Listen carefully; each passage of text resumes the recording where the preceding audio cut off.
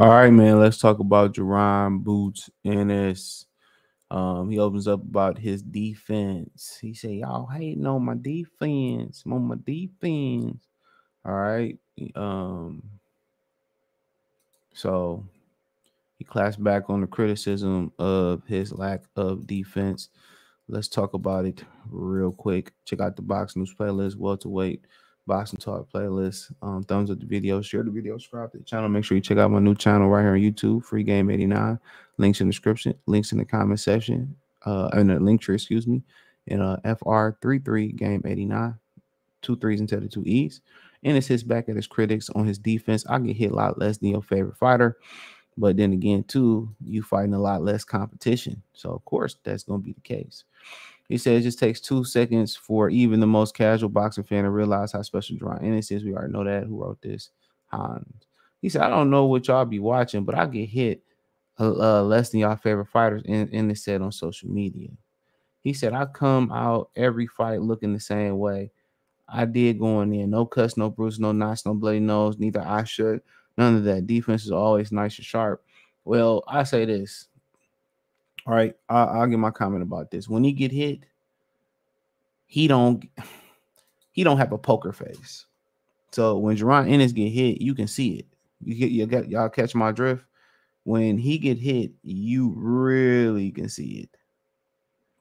Like, and I don't know if that's because he's so offensive. And I think that will be because he is very offensive fighter and they punching with him and he get caught and you see it. It ain't like he take the punch and keep chucking. Like when he get touched up, you know what I'm saying? He get touched up. I mean, he not he get touched up, not like that. But like you really see it. It's like a real reaction when he get hit. I think that's what it is. Like how he get hit and when he get hit, it's an actual reaction. Like he's like, oh, you can really see it. Like when Danny take a good shot, Danny got a nice. Well, Danny Garcia got a really good poker face.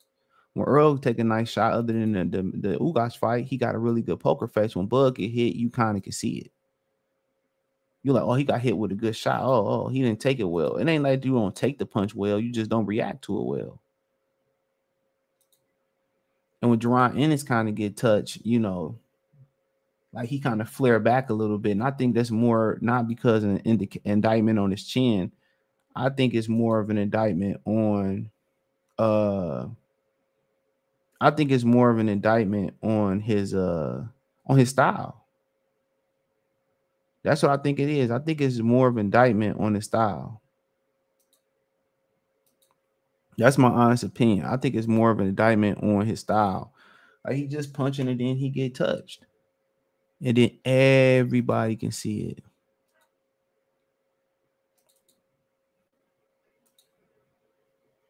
Like just his reaction to it. So, you know, anytime you throw punches and bunches, you're gonna open yourself up to get touched. That's just what it is.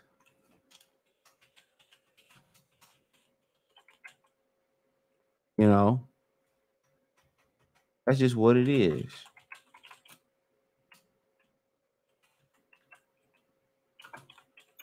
You know, that's just what it is. You're just gonna get touched. So when you throw multiple punches and you offensive, you open yourself up to get punched. And that's why a lot of these dudes don't like throwing combination punches in this lost art, because you got to know how to evade and still get punches. You got to be willing never to take a punch. You know, must be the male lady.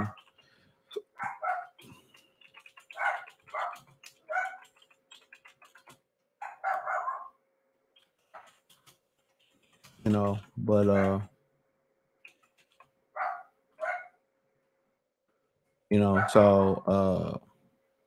but yeah, like I said before, anytime you take chances, you take chances. But now he say, well, I get hit less than your favorite fighter, but you fighting a lot less opposition, and that's what they gonna say. But it's cool.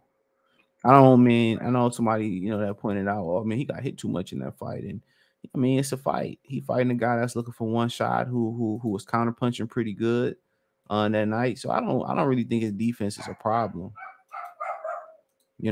Some people are saying, "Oh, he got pressed on the ropes too much," and this, that, and the third. Like I said, I didn't really, man. I figured that he just wanted to be there and take a breather. And then I liked the way he fight on the inside. Um, I liked a lot of things that he did on Saturday. I liked a lot of things I liked a lot of things that he did. You know, like a lot of things that he did last Saturday, dude. So I don't really think the defense is a problem. Um, he got hit. He fought a puncher and took it. He got hit here and there. It wasn't like he got consistently, plastered throughout the ring. I didn't really when I watched the fight, I didn't really see that being a problem. But anytime you open up and you throw punches, you work up and down, and you do the things that he do, you gonna, it's a gift, and it's always a yin and a yang. It's always a good and a bad. It's always a positive and a negative. It's always a good and a bad. It's always gonna be some good. Every decision is a lot of us we go through a bad situation, and we just look at the negative. We just look at the negative part about it. You know what I'm saying? And never try to look at the glass half empty. And that's what I'm trying to work on. So we gotta look at all aspects of this of a lot of this shit that's going on. But the positive is, Terrence Crawford, a lot of his knockouts come because he follow up. Jaron Ennis, a lot of his knockouts come, even if the ref is stepping in there, some of their knockouts, a lot of their knockouts come. Why? Because, it's about to get ugly. Because they know the finishing move is coming. They know the finishing move. So that's a good thing. I mean, I'd rather be a combination puncher than a 1-2 puncher.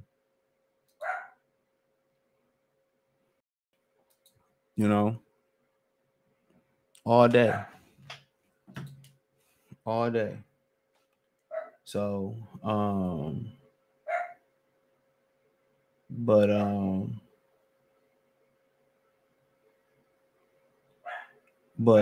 like I continue to say, man, they gonna continue to nitpick this kid.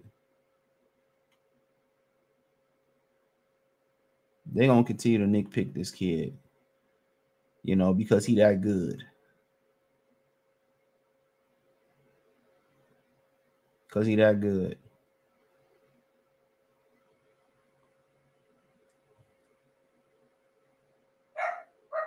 Because he that good.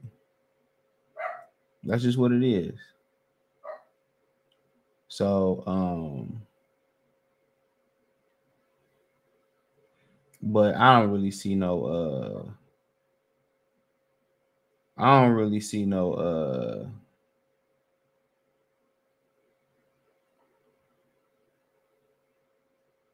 I don't really see no big hole in his defense. It's more holes in Virgil Ortiz defense, if anything. Let's keep it real. People just made up in their mind. Like, for one, a lot of people don't like the Ennis hype. And that all come with damn near every fighter that got the hype of Ennis. A lot of them don't like him because of the threat of Virgil Ortiz, and we'll see if that go away, because it probably ain't gonna be no more Virgil Ortiz at welterweight. Man, what I heard, it may not be no more Virgil Ortiz in boxing. So, I mean, shit, you just never know. Hopefully, get healthy, able to contribute and make money for his family. So, but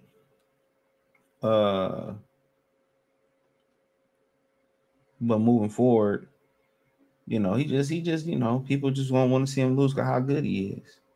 LeBron James effect, the 2000 Lakers effect. I mean, that's just just how I go. It's just how I go. So it really ain't no it's just something that he gonna have to live with. And people, every time Floyd stepped out there, they wanted to see Floyd lose. A lot of people wanted to see Muhammad lose, despite being beloved. A lot of people didn't like Muhammad before he started shaking. Especially people that end up celebrating him down the line of what he stood for. Don't believe that bullshit. The brothers loved him, the sisters loved him, you know, but there's a lot of people that didn't like him, not just because he was black. The whole thing with the war, um, and yeah, the whole thing with the war, and then also, nobody likes somebody, especially a black person, that run their mouth.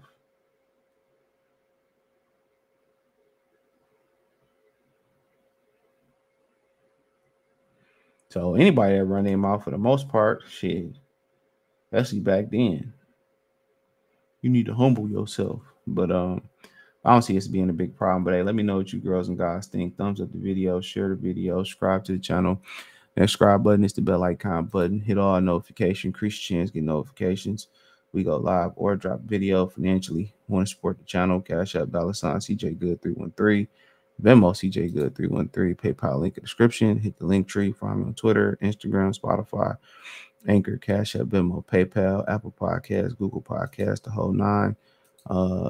Check out my new channel, Free Game 89, FR33 Game 89. Links in the description and in the link tree.